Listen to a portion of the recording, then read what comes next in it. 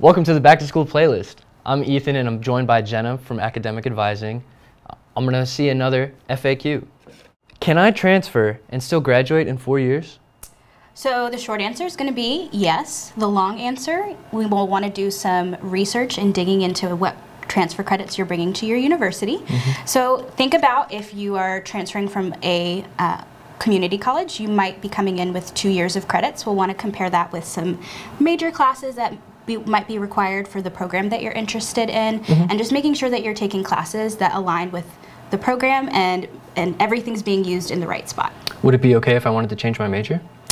Always something to think about. The nice thing is there's often a general elective section for almost every program, kind of across the board. So what you've taken previously can be usually fit into that spot, and then you can do some exploration of other programs.